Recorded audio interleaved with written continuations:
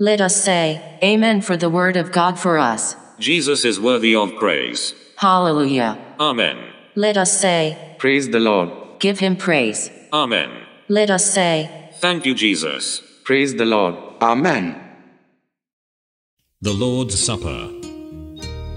The lesson study for this Palm Sunday, Sunday, April 2nd, 2023, is entitled The Lord's Supper. This is the 5th study lesson of the 2023 Spring Quarter Study Series of the Church of God in Christ, Sunday School Study Plan, for studying the Holy Bible. The central focus for this spring quarter is on hope. Our new study unit 2, for the month of April this spring quarter is entitled, Resurrection Hope. The reference applications for this lesson are taken from the book of St. Luke, chapter 22, verses 14 through 30. And when the hour was come, he sat down, and the 12 apostles with him, and he said unto them, With desire I have desired to eat this Passover with you before I suffer, for I say unto you, I will not any more eat thereof, until it be fulfilled in the kingdom of God. And he took the cup, and gave thanks, and said, Take this, and divide it among yourselves, for I say unto you, I will not drink of the fruit of the vine, until the kingdom of God shall come. And he took bread, and gave thanks, and brake it, and gave unto them, saying, This is my body which is given for you, this do in remembrance of me. Likewise also the cup after supper, saying, This cup is the New Testament in my blood, which is shed for you.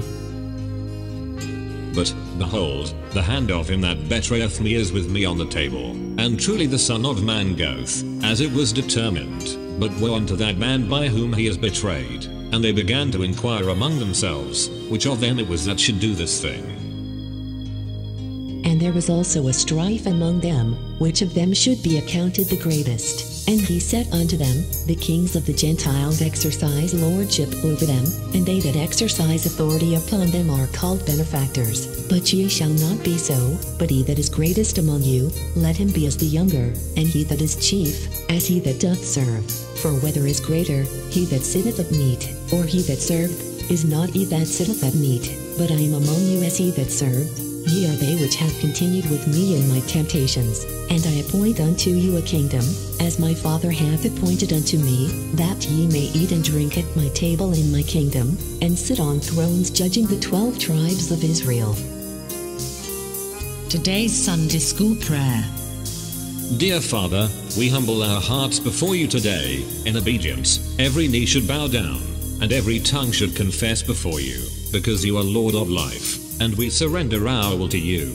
We ask you to forgive us, as we forgive others, and deliver us from temptations today. Lord, please help us to stand upon the solid rock of your foundation, in Jesus Christ, like Moses stood, so that your children that belong to you can cross over safely through the sea of chaos and choppy waters. During the storms of life, we need your strength to stand and proclaim your goodness and salvation to those that are drowning in their sins. Give us knowledge, skills, and guidance through your Holy Spirit-empowered Holy Word of God today. We ask in your Son Jesus' name.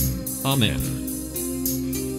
Our Sunday School study motto is from 2 Timothy chapter 2, verse 15. Study to show thyself approved unto God, a workman that needeth not to be ashamed, rightly dividing the word of truth. Today's lesson background assignment is to read Dr. Luke's Gospel from chapter 22, verses 14 through 30, and incorporate the background study into today's lesson study. Today's Bible truth. Jesus believed in service. today's memory verse. But ye shall not be so, but he that is greatest among you, let him be as the younger, and he that is chief, as he that doth serve. Luke 22:26. Lesson aim. After participating in this lesson, all participants should be able to recognize that even Jesus believed in service. Reflect on the sacrificial elements of the Lord's Supper. Share the sacrifices of our Lord with others. Life need for today's lesson. to observe the sacrificial elements of the Lord's Supper. Bible learning. Jesus said those who serve others will eat the bread and sip the wine at the table he has set for them in heaven. Bible application. To understand how we can better serve others. Students' responses. Students will develop a plan to share our Lord's sacrifice with others. In our background study for today's lesson, we will begin our review study of today's lesson with Luke chapter 21, verses 36 and 37. We observe that Jesus had warned his disciples about the future coming day of the Lord's judgment upon Jerusalem, the city called the Jewish peace, in Luke chapter 21, and concluded his warning with verse 36. Luke 21:36. So then, be vigilant at all times, pleading that you might be deemed worthy to escape all these things which are about to happen, and to stand in front of the Son of Man. This verse gives us some valuable insights into the emotional thinking and critical thinking of the disciples, in particular that of Judas of Iscariot, and helps explain his reaction to the warning from his Messiah Rabbi Jesus about the day of the Lord's judgment. Luke 21:37. During the days he was teaching in the temple, and at nights going and spending the night on the mountain, the one called of Olives, and early in the morning, all the people were coming to him in the temple to hear him. Luke chapter 21, verse 37 tells us that the living Word of God, Jesus, the Christ, was what we call today on social media an influencer with many followers. The truth will set you free today. Only liars and manipulators are afraid of the truth coming out to the populace. The chief priests, scribes, and rulers adored Jesus because he always, as the living Word of God, told the truth to people about them and their evil deeds and immoral lifestyle, and the truth about God's relationship to them and mankind. Matthew 5:20. For I say unto you, that except your righteousness shall exceed the righteousness of the scribes and Pharisees, ye shall in no case enter into the kingdom of heaven. Matthew 21:15. And when the chief priests and scribes saw the wonderful things that he did, and the children crying in the temple, and saying, Hosanna to the Son of David, they were sore displeased. Matthew 23:2. Saying, the scribes and the Pharisees sit in Moses' seat. Matthew 23:13. But woe unto you, scribes and Pharisees, hypocrites, for ye shut up the kingdom of heaven against men. For ye neither go in yourselves, neither suffer ye them that are entering to go in. Matthew 23:14. Woe unto you, scribes and Pharisees, hypocrites, for ye devour widows' houses, and for a pretense make long prayer, therefore ye shall receive the greater damnation. Matthew 23:15. Woe unto you, scribes and Pharisees, hypocrites, for ye compass sea and land to make one proselyte, and when he is made, ye make him twofold more the child of hell than yourselves. Matthew 23:23. Woe unto you, scribes and Pharisees, hypocrites, for ye pay tithe of mint and anise and cumin, and have omitted the weightier matters of the law, judgment, mercy, and faith. These ought ye to have done, and not to leave the other undone. Matthew 23:25. Woe unto you, scribes and Pharisees, hypocrites, for ye make clean the outside of the cup and of the platter, but within they are full of extortion and excess. Matthew 23:27. Woe unto you, scribes and Pharisees, hypocrites, for ye are like unto whited sepulchres, which indeed appear beautiful outward, but are within full of dead men's bones, and of all uncleanness. Matthew 23:29. Woe unto you, scribes and Pharisees, hypocrites, because you build the tombs of the prophets, and garnish the sepulchres of the righteous. Matthew 23:34. Wherefore, behold, I send unto you prophets, and wise men, and scribes, And some of them ye shall kill and crucify, and some of them shall ye scourge in your synagogues, and persecute them from city to city.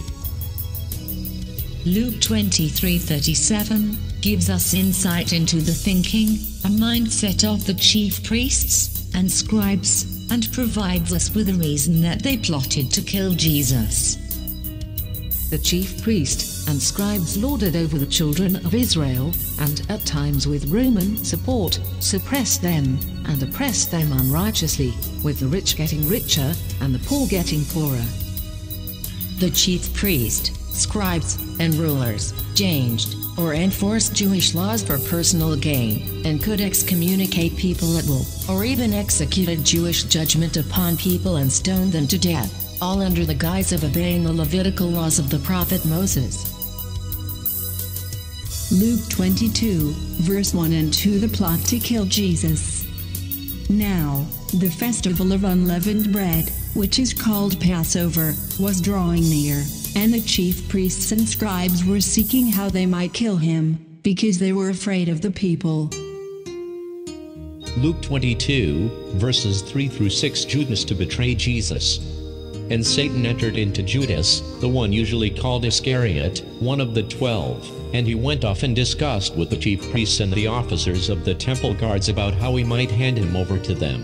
And they rejoiced, and they agreed together to give him silver. And he consented, and he sought an opportunity to hand him over to them away from the crowd. About the Jewish Passover Feast of Unleavened Bread.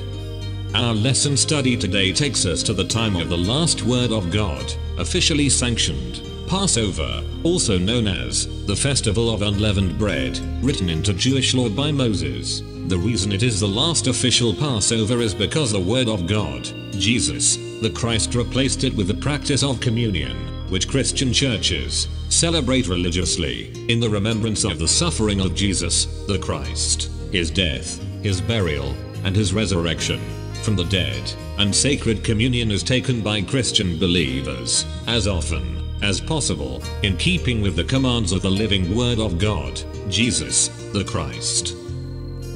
The original Passover Feast of Unleavened Bread took place in Egypt, where the children of Israel were slaves under the Pharaoh of Egypt. The Word of God instructed Moses to have the children of Israel, in the land of Egypt, to slay an innocent lamb, and sprinkle upon exterior of the doorpost of their dwelling the blood of the slain innocent lamb, and to eat the meat of the lamb, with unleavened bread.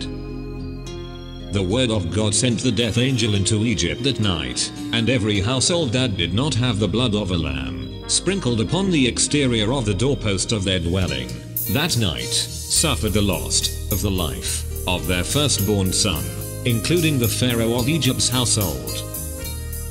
The Pharaoh of Egypt soon afterwards freed the slaves of the children of Israel, and Moses the prophet, that had led the children of Israel out of the land of Egypt, was instructed to celebrate annually, under the law of Moses, the Passover Feast of Unleavened Bread.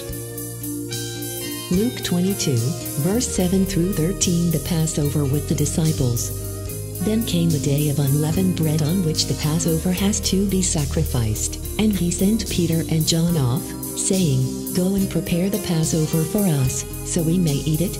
But they said to him, Where do you want us to prepare it? And he said to them, Look, when you enter into the town, a person carrying a clay jar of water will meet you. Follow him into the house he is going to, and say to the owner of the house, The teacher sent us to say to you, Where is the lodging where I may eat the Passover with my disciples? And he will show you a large upper room with places all around it. Prepare things there. And they went away, and they found things just as he had said to them, and they prepared the Passover. Luke 22, verses 14 through 23. Institution of the Lord's Supper. And when the hour came, Jesus reclined with his 12 disciples to eat, and he said to them, I have deeply desired to eat this Passover meal with you before my suffering, for I say to you, that I will no longer eat of it at all, until it is fulfilled in the kingdom of God. And he accepted the cup, and when he had given thanks, he said, Take this and share it amongst yourselves. For I say to you, that I will not drink of the produce of the grapevine at all until the kingdom of God is come. And he took the bread, and when he had given thanks, he broke it and offered it to them, saying, "This is my body, which is given on your behalf. Do this in order to remember me." And similarly after dining, the cup, saying, "This cup is the new covenant in my blood, which is poured out on your behalf. Except look, the hand of the one who's handing me over is with me on the table, and indeed the Son of Man is going as it's been determined. But woe to the person through whom he's handed over." And they began to discuss among themselves which one of them it might be who was about to commit this thing. Luke 22, verses 24 through 30. Who is the greatest?